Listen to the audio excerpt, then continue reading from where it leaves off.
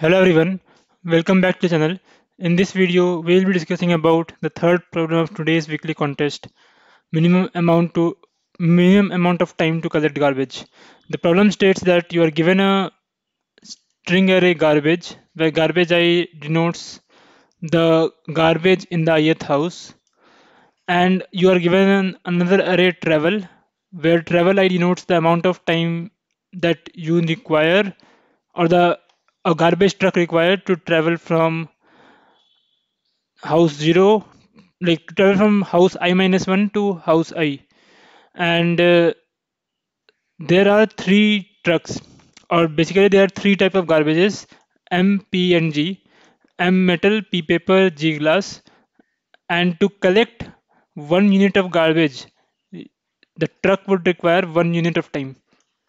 And there is, like, it is given that each garbage truck should visit the house in order, so it can't happen that garbage truck I didn't visit the house I, like, let's say garbage truck before visiting house 2, garbage truck should have visited house 0 and house 1. So now another constraint given is only one truck can be active at any given moment. Other two trucks would not do anything at that particular moment. So finally, we need to return the minimum number of minutes that is required to pick up all the garbages. So the problem is simple. We'll look at how to solve this, but apart from solving this particular problem, we will look at how to solve a slightly harder version of the same problem. And then as an exercise, I can give you one small slight other variation of the same problem. You can solve that problem and we can discuss the solution in the comment section. So let's start the video. So we have, let's say these are the garbage array. So it means that 0th house has 1 unit of glass. So first house has 1 unit of paper, and so on and so forth. And travel time 2, it requires 2 minutes to travel from house 0 to house 1. Similarly, 4 means it requires 4 minutes to travel from house 1 to house 2, and so on and so forth. Now finally, in total, if you have to collect all the garbages, it is mentioned that the 21 unit of time, or 21 minute is required will be required to collect all the garbages. So how 21 minutes? So we will travel travel from house 0 to house 1, the paper truck, because house 0 doesn't have a paper garbage, so it will travel from house 0 to house 1. Now why it was there in house 0? Because every truck should start with 0, and it is given that every garbage truck should visit the houses in the order. So it will start from 0, it will go to 1, where it found 1 unit of, like, 1 unit of paper garbage. So it will require, so first this travel time from 0 to 1. So travel time from 0 to 1 is 2 minutes. Now it will collect the garbage here, so it will require 1 more minute, so 3 minutes. And then it will travel from 1 to 2, which again requires 4 minutes, so total 7 minutes it has spent. And then it will require 1 more minute to collect this particular garbage, so total 8 minutes paper truck requires to collect all the garbages. Notice that we don't need to travel from house 2 forwards, because there is no garbage after house 2, so we can save some minutes there. So total 8 minutes are required to pick all the paper garbages. Similarly, you can you can find the total minutes required for collect the glass garbage, and then you can find total minutes required to collect the metal garbage. And if you sum them all up, you will see that total 21 minutes are required to collect all the garbages. Now how to solve this? So solution is simple, right? Like, yeah, there are like two constants. You have to visit all the houses in the order, so you can't skip the order. So if you are at house 0, you will be visiting house 1 first, and then house 2 first, and so on and so forth. So you can't skip this order. So what exactly you can skip? You can only skip visiting the houses which doesn't have the garbage that you are interested in. So firstly, let's say you want to find all the paper garbage. Okay, so for all the paper garbage, do you need to like you will stop here because if you visit afterwards, there is no paper garbage, so you will not gain anything. So paper garbage, you will stop here. And what will be the answer for the paper garbage? Because you are visiting until this house, right? So the answer would be total sum of this plus total amount of paper in this, right? Why? Because this is required to travel from house 0 to this particular house, because this house has a paper garbage, so you have to travel to this house. And now it is given that you can't skip the houses, so it means that you will be requiring all this time to commute from house 0 to this particular house. Secondly, you what is the extra time you will require? Each each amount of garbage at each house will incur 1 extra minute to pick up that garbage. So total number of p in this part of the array will give you the total amount of time to collect the p garbage. Similarly, let's say you have to find how many minutes are required to collect the m garbage. So for that, you can see that there is no m garbage at all, so you can just stop at this state itself, so you will not incur anything. So total time to collect m garbage is 0. Similarly, if you want to find out how much time is required to collect the g garbage, again you will use the same strategy. Find where you have to stop. So you have to stop at this particular house, because this particular house is the last house which has g garbage or glass garbage. So because you are stopping at this particular house, you have to sum this all up, right? And then you have to, like in this part, you have to take all the g part of the array.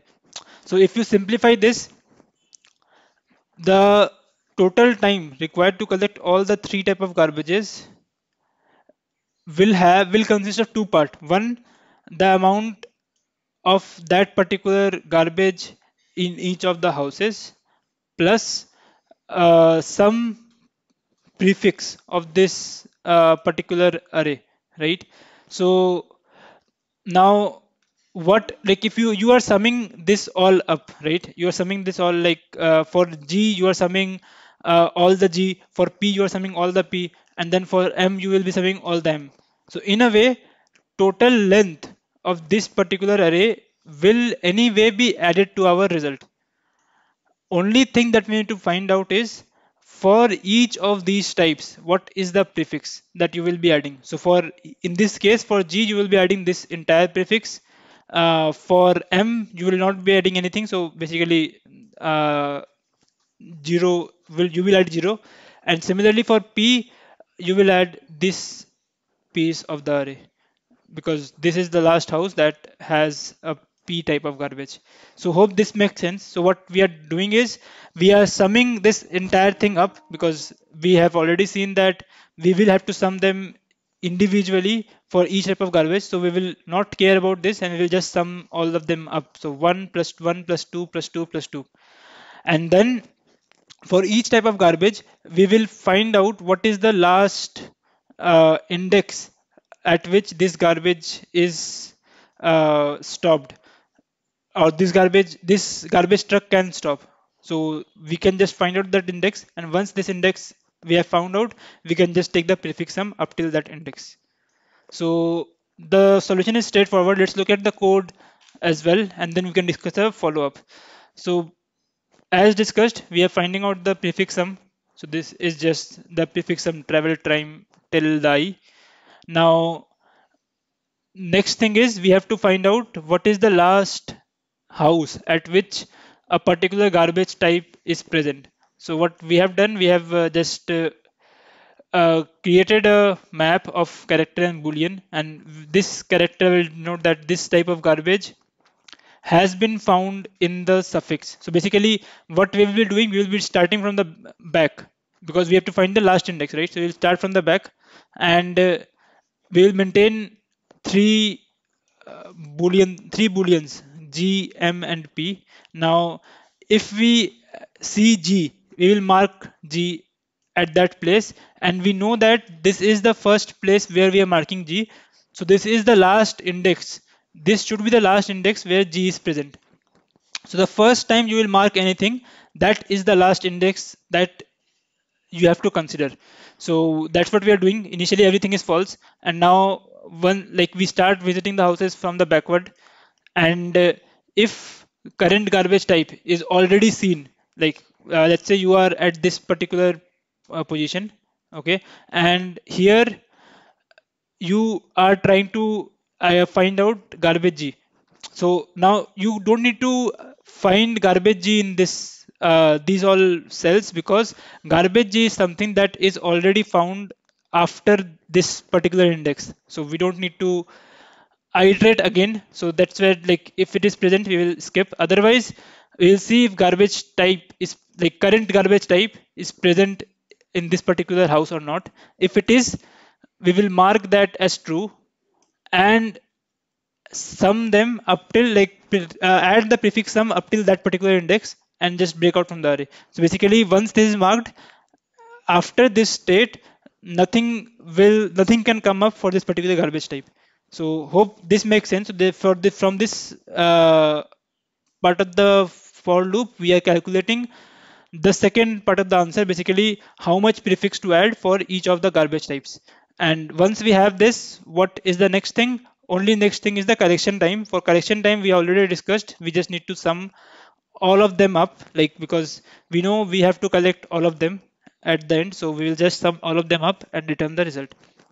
So hope this makes sense.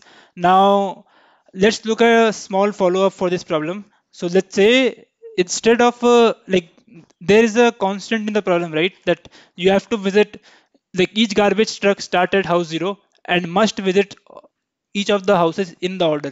So let's say this constraint is not there. Let's say there are multiple paths in your